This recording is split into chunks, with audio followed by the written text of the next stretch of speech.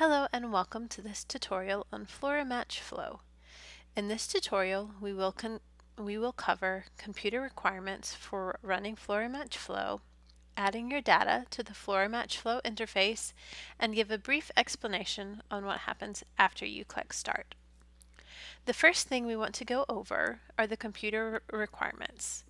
In order to successfully run FluoroMatch Flow, you'll need about 1 to 2 gigabytes of RAM per sample, depending on the length of your chromatographic run and complexity of the sample. The more cores you have, the faster the program will run. We recommend having at least 4 cores and 32 gigabytes of RAM for small datasets. Small datasets contain 20 samples or less for peak picking and 6 files or less for MSMS. We suggest this number of RAM because all files are loaded into memory in the version of MCMine deployed. The amount of RAM should be above the total gigabytes the converted vendor files take. To check this information on your computer, go to the search bar, enter Settings,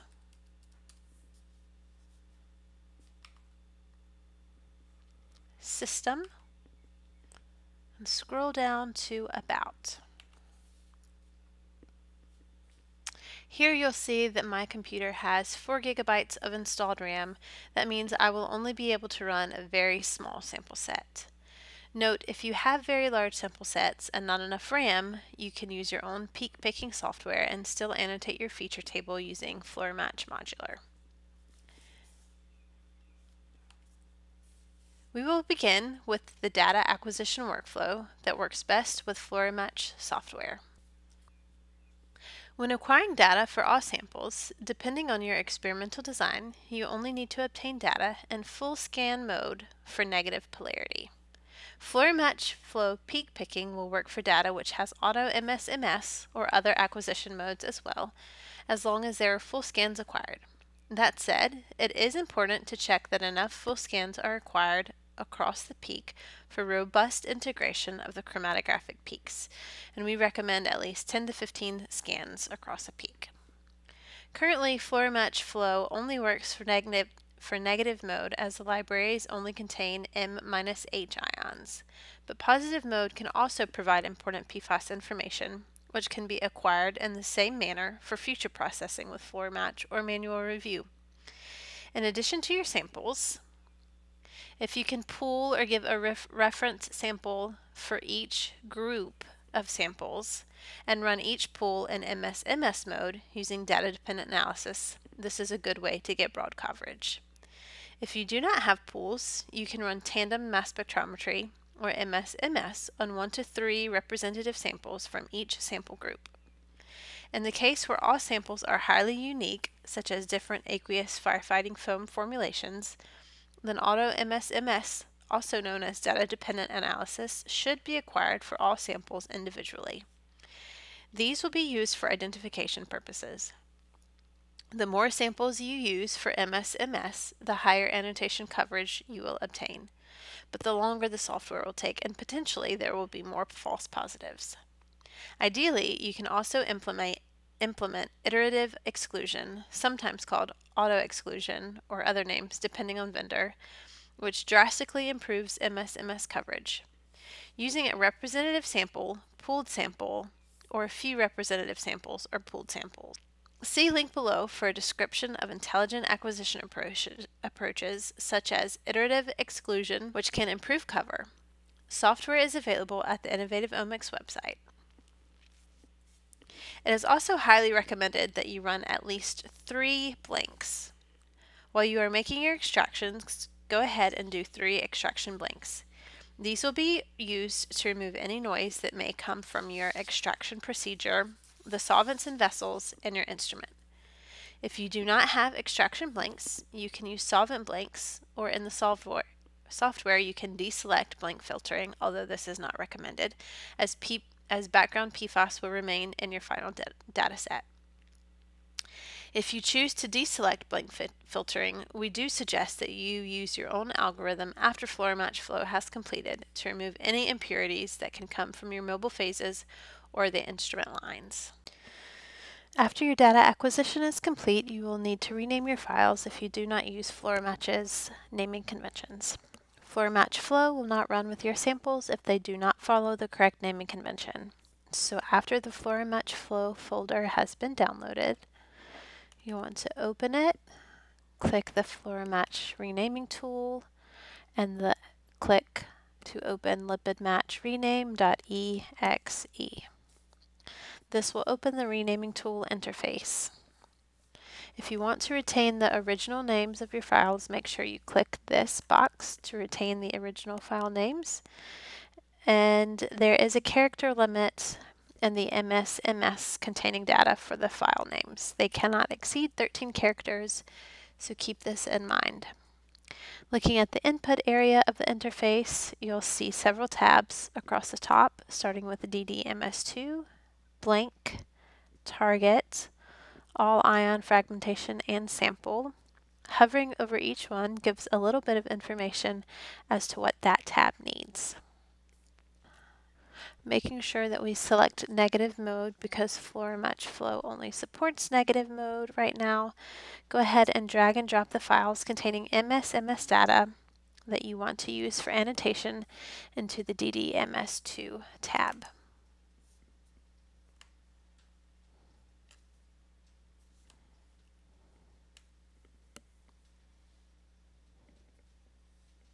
Note that FluoroMatch also can handle targeted MS files exactly the same as data-dependent files.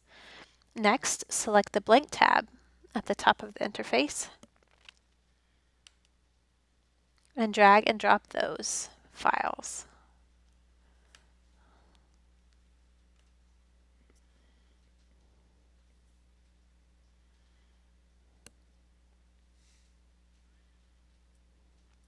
These names don't have to be under 13 characters, so there is no need to shorten them if they are too long.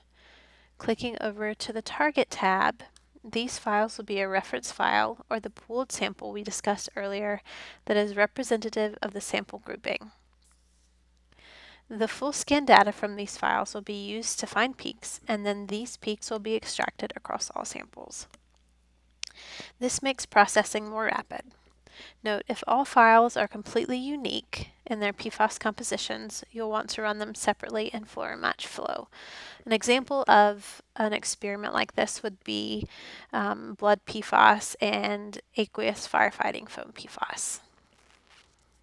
So let's drag and drop the pooled sample. The next step over is all ion fragmentation or data-dependent analysis, and this tab is optional. Right now it currently only works for thermosamples. Moving over to the sample tab, we will now add any remaining files for peaks to be extracted based on our representative pooled untargeted peak picking from the files upload prior. And that's the same one in the target tab. Note that for both targeted and samples, the same data files can be used as for MS, but two instances will be copied with different naming. Now we want to copy the files and change their names using the software. Hit Browse to navigate to the folder where we would like these files to be output. Click OK. And go ahead and include a project name which will be appended to the files if you so desire.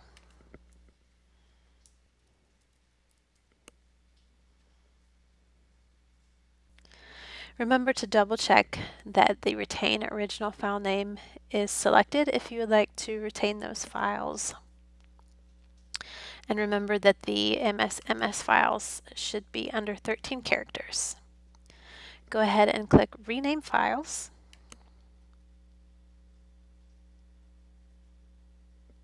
And it will run. Once you click Rename Files, they will begin generating in the output folder that you selected. You can open the folder and see the new naming system. You can tell the positive and negative polarity by the _pos or _neg. In this case, you'll only see _negative. since it only supports negative mode.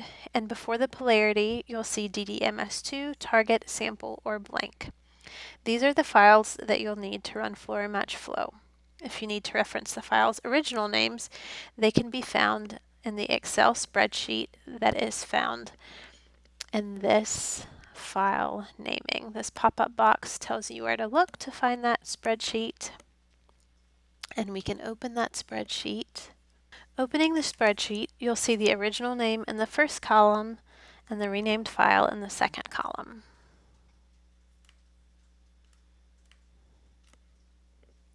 After making sure all files copied over, you can remove the original files to save disk space if desired. Now that your files are renamed, you are ready to run FluoroMatch Flow. After you've unzipped all files associated with FluoroMatch Flow, go ahead and open the FluoroMatch folder. FluoroMatch 2.4, then you want to open fluoromatchflow.bat. This will open the GUI. If you have any issues opening FluoroMatch Flow or any messages appear before it opens, be sure to consult the manual and troubleshooting documents, which can be found in the FluoroMatch Flow folder. Once you've gotten FluoroMatch Flow open, we need to name the project. Type into this field what you want the name of the project to be. Second, you'll select the output directory for where your project can be found. It's important to note that you should select an empty folder for this.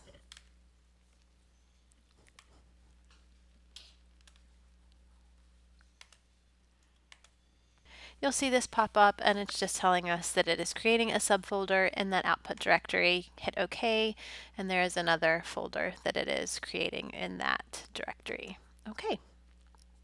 Next, we will drag and drop our MSMS data to this area. This box accepts targeted MSMS, auto MSMS, which is also called data-dependent MSMS, and for thermo instruments, all ion fragmentation.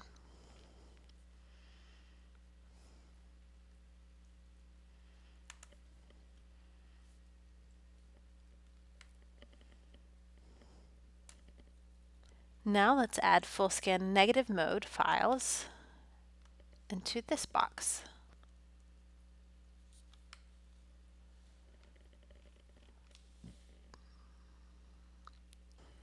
We will also add a few targeted samples here, and we want to make sure that we add 3 or more blanks.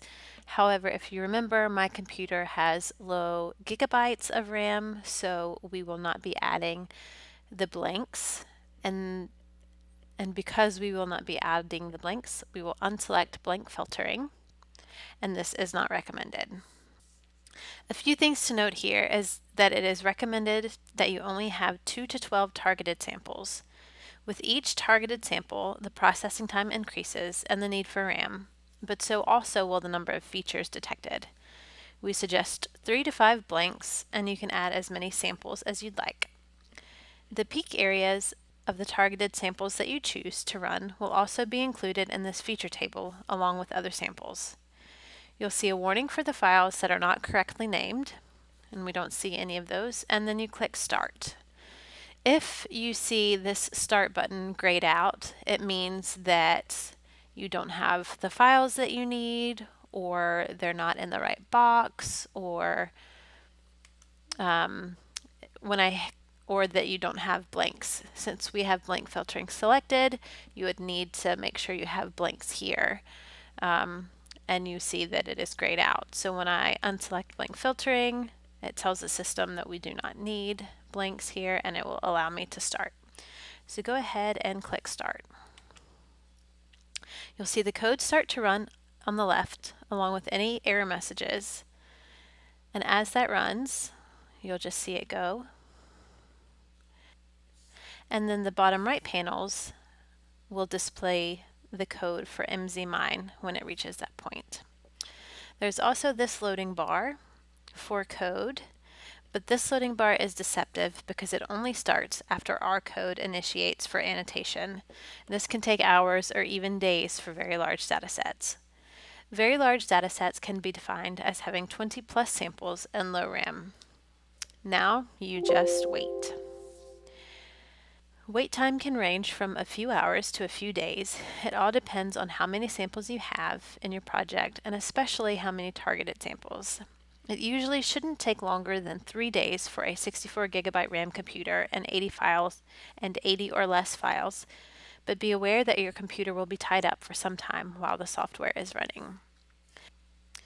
For the sake of time in this tutorial, I have already completed this particular FluoroMatch Flow, and I can take you to the finished folder and show you what it will look like. When it's finished, you'll have these two folders, Lipid Match Run and Temp Work. And if you open Lipid Match Run, you'll see an output folder.